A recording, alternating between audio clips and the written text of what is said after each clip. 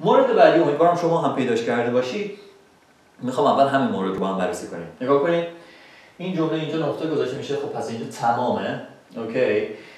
اون اولش این آخرش. من نباید بین اینها حرف بزرگ دیگه داشته باشم. بین اینها دیگه نباید کپیتال لتر داشته باشم، مگر اینکه اسم کسی رو بخوام بیارم، اسم شهری رو بیارم، چیزایی که کپیتال رو میخوان. اما چیزای دیگه مثل the و اینها کپیتال نیستن. اوکی؟ من این تی رو کپیتال در نظر میگیرم و یک نمره به خاطر این کم میکنم. چرا که سرکششون بالاست. سرکش رو برگردیم روی نوشته اصلی. روی نوشته اصلی نگاه کنید، میبینید که سرکش ها بالا هستن. سرکش جاش، برگردیم اینجا، سرکش داخل تی، اگه مثلا کنار هیچ بخوام در نظر بگیرم، من میگم این سرکش باید اینجا باشه. اگر از این زد بالا کپیتاله و این باز یک نمره اینجا میس میشه. این و این تی که اینجا هست، اینها نباید سرکششون اون بالا باشه. شاید بگید که دوست من انگلیسی همینجوری می‌نویسه. مهم نیست. دوست شما شاید نویسنده خوبی نباشه. شما قرار نیست از یه نفر که خوب انجام نمیده یاد بگیرید. درست انگلیسیه، ولی این معنیش این نیست که هر جور اون نوشت. اوکی؟ انگلیسی قواعد خودشو داره. ما هم باید از خود انگلیسی از کتاب فرا بگیریم. alright. پس اینها رو هم من کپیتال در نظر میگیرم. 3 امتیاز خیلی راحت میشه از دست داد. اما اگر به همین نکته کوچیک دقت کنیم خیلی بهتر میشه نوشته ما. این نکته اول. دوباره رو همین کپیتال ها ادامه میدیم تا این پایین، بعد میریم سراغ نکات دیگه. اینجا یو رو نگاه کنیم. قد این اس دوتای یو نیست. من این اس رو کپیتال نمیتونم قبولش کنم و این هم اینجا نکته اون امتیاز خودش رو از دست میده.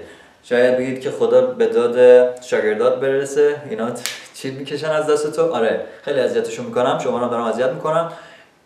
گیر میدم تا اینکه چی؟ یاد بگیریم، تا اینکه یعنی ردش کنیم.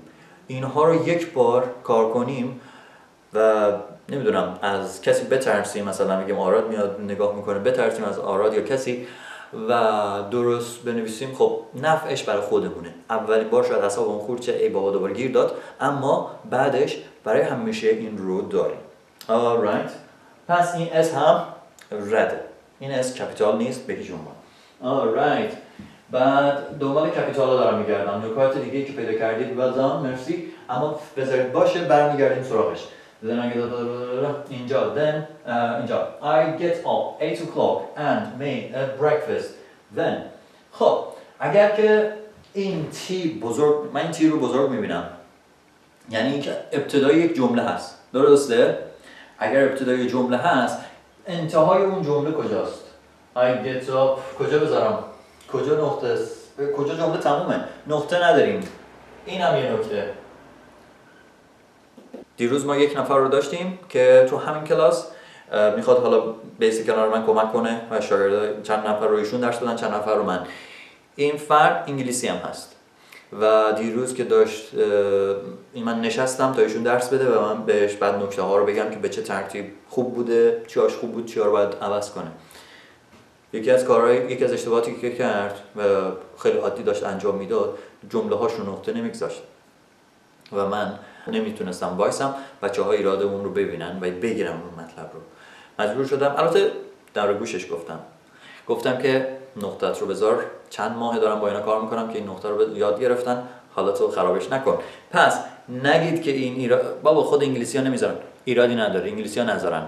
شما ایرانی، شما افغانی، شمایی که دارید انگلیسی رو به عنوان زبان دوم یاد میگیرید میذارید. اوکی؟ پس این نقطه فراموش نشه، خیلی مهمه. فکر نکنید بابا یه نقطه است. یه نقطه هم یک امتیاز داره. پس این نقطه اینجا فراموش شده بود، اینو میذارم. اون تی حالا دیگه هیچ ایرادی نداره، کپیتال. اما اگر وسط جمله است، این نقطه رو من بردارم، اون وسط جمله است، اون ایراد داره. اون تی باید کوچیک باشه، نه کپیتال. پس برای اینکه جمله مناسب تر بشه من نقطه انتخاب کردم. When I had a breakfast with تی رفت بالا. این هم نکته بعدی.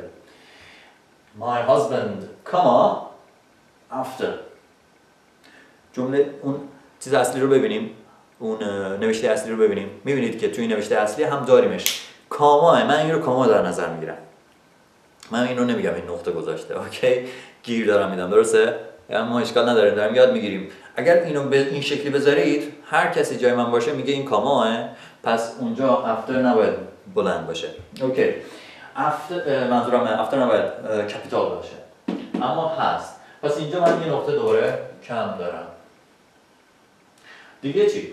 After we went to the, oh my god, the again. The تیش بزرگه. Market we bought some paint for home. نقطه کامل. اوکی. این اولین مورد. کپیتالا نقطه ها، اما معنیش رو هنوز کار نکردیم. حالا میخوایم بریم سراغ معنیش. کپیتالا ایرادا رو پیدا کردیم. نقطه ها رو ایرادا رو پیدا کردیم. حالا بریم توی خود جمله ها ببینیم توی جمله ها چه کار کردیم. بریم ببینیم نوشتمون تو چه حده. خوب می نویسیم یا نه؟ Yesterday the weather was nice. یه تمایلی که ما ایرانی ها داریم اینه که جمله رو با وقت، با adverb of time شروع میکنیم. Yesterday دادی دادی دادی. Today دادی دادی دادی. هر چیز رو با چیز شروع میکنیم، با قید زمان شروع میکنیم. خیلی مناسب نیست، خیلی انگلیسی نیست. اوکی؟ خود انگلیسی ها معمولا این کار رو انجام نمیدن. من این جمله رو ایراد نمیگیرم ازش. نمیگم این جمله باید دوباره نوشته بشه و این غلط هست. نه، همچین چیزی نیست. اوکی، قبولش دارم. اما اگر من بخوام بنویسمش، اگه بخوام بهترش کنم، مثلا اگه من دارم پروف ریدش میکنم، این yesterday رو در انتها میارم یا اصلا نمیارمش. اوکی؟